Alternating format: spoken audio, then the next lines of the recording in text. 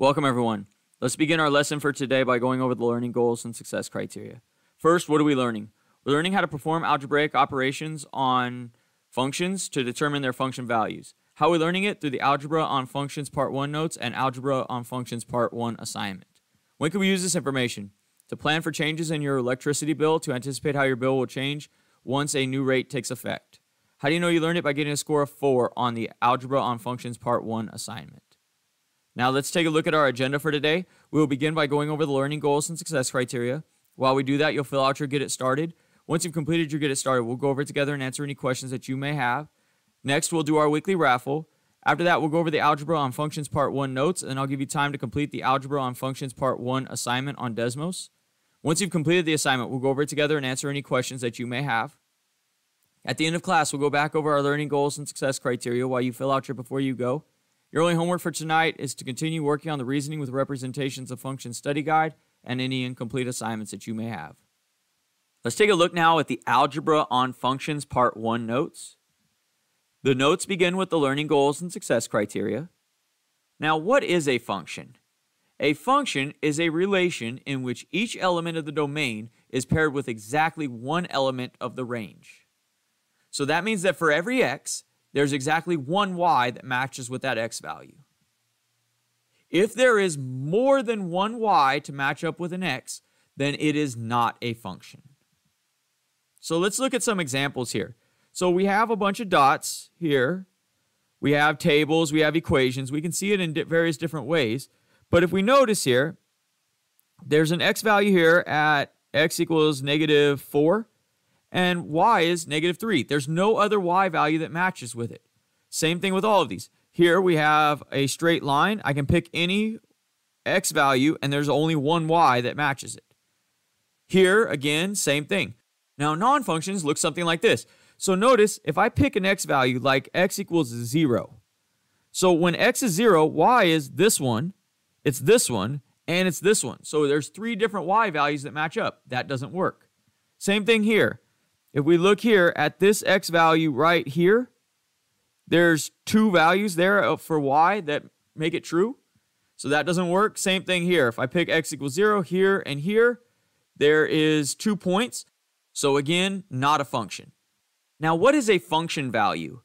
A function value is the resulting range value, so the y value, after a given domain value is selected that makes the function true. So in order to find a function value, we're going to plug in the given value for x. So whatever they tell us they want for x, the function value is the result or the output. So for instance, if I have f of 3 is equal to x minus 5. So all that means is I'm going to take 3 and plug it in, and then the result is what we call the function value. So we plug 3 in for x, and we get 3 minus 5, which is negative 2. So negative 2 is my function value. So finding a function value from a graph. So which of the following letters represents f of 4? So I'm going to go here to where x is 4, which is here. So notice I have f of 4 is represented by this dotted line p here. So it's right there. And we would say then that p represents f of 4. Now if it asks for the actual solution, then that would be c. So P is our answer in this one.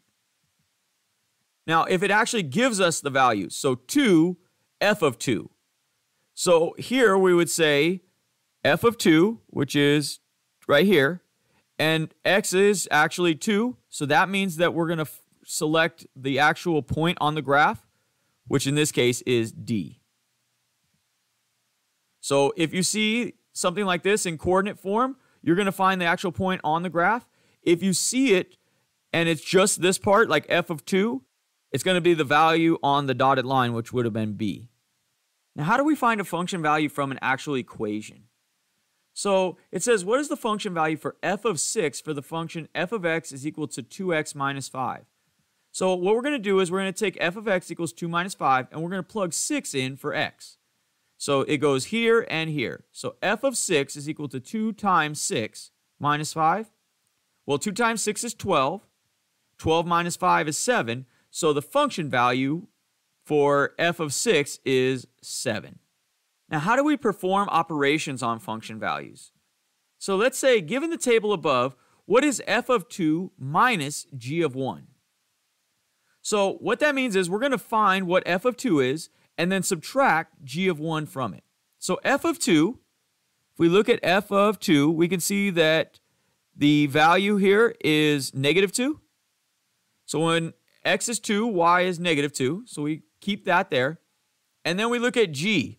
So g of 1, which is here, when g is 1, the g of x is negative 1/2. So we take those two values, and then we're just going to subtract them, just like it says.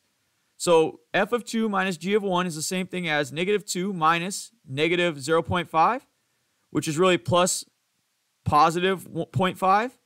And we get negative 1.5 as our solution. Let's look at another example. So this one says, what is 4 times h of negative 2? So if we take h, so when h is negative 2, y is 4. So there's our value. And then we want 4 times that. So 4h of negative 2 is the same thing as 4 times 4. And 4 times 4 is 16. Now let's look at another example. So it says, what is f plus g of 2? Well, when we write that out, f plus g of 2 is the same thing as f of 2 plus g of 2. So when we do that, we find f of 2, which is negative 2, and g of 2, which is 1. And then we're just going to add those two together. So we add up negative 2 plus 1, which is negative 1. So when we do this and you see f plus g or f minus g or anything like that, really what that's saying is we're going to take f of this value and then whatever operation's there and then g of that number. So let's see another example of this. This time we have fg of 8. Well, fg just means multiplication, so really we can break that up and it becomes f of 8 times g of 8. So f of 8 in this case is 40, and g of 8 is right here, which is 4. So now we just multiply these together and we get 40 times 4, which is 160. Let's talk now about how to sign in to Desmos to complete your work. So what we're going to do is you're going to click on the link to go to the assignment, and it should take you to a page that looks kind of like this. And right here where it says sign in with Google, we're going to click there. And it's going to pop up with our email accounts. You're going to click on your school email account, and it should already have you logged in because you should have already been logged in using Google Classroom. From there, I'm just going to click Start the Activity, and it will take me into the assignment and allow me to begin. So that's how you will log in to Desmos using Google.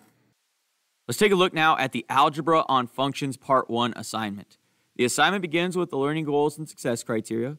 If we scroll down, there's a link here to take us to the Desmos activity. Go ahead and click on that link, and it should take you to a page that looks like this. We'll go ahead and click Start the Activity. The activity begins with the learning goals and success criteria. We'll go ahead and click Next.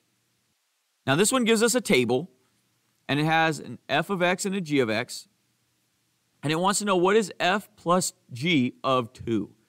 So we should notice that f plus g is the same thing as f of 2 plus g of 2. And if we look at f of 2, so when x is 2, f of x is negative 2. So we're going to go ahead and plug that in. So that's negative 2. And then when g of 2, so when x is 2, g of x is 1. So this is negative 2 plus 1, which is negative 1. So that would be our answer.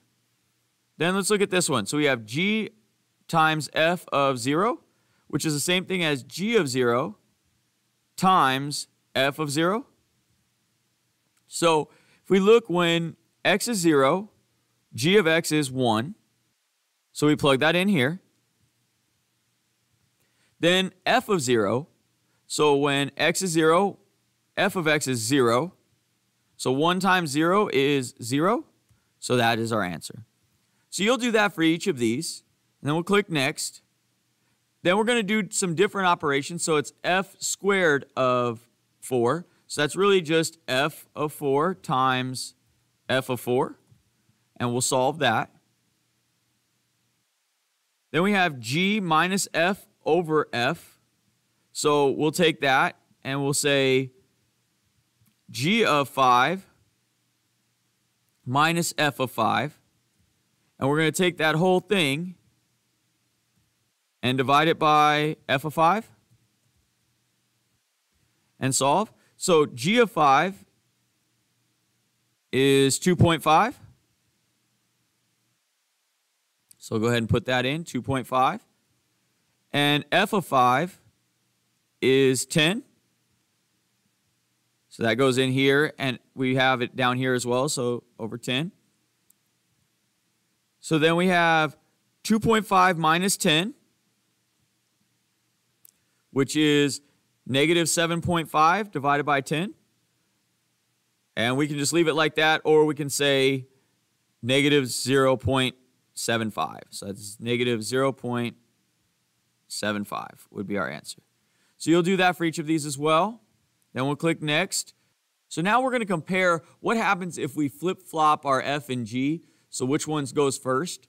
So here we should have some value, right? You'd solve this one and solve this one, and then make a conjecture. So when we subtract two functions from each other, what conjecture can we make? So what statement can we make about if we flip-flop the F and the G?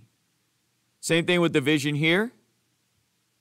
Then you're going to compare these ones as well and answer these questions.